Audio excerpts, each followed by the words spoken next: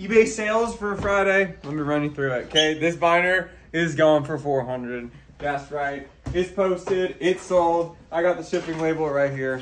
Boom. It's gonna go in this box. Number dose, get down with me, get down with me. Over here, get down with me. This thing right here. Do you remember HeroClix? If you don't, let me refresh your memory.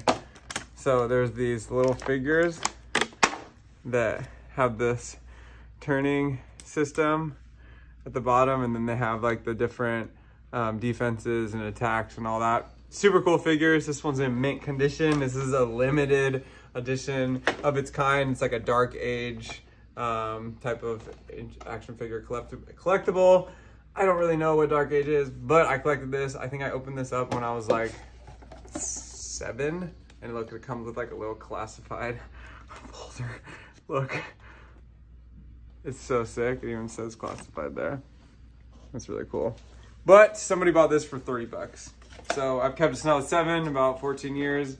And, or no, wow, like 21 years I've kept this in mint condition.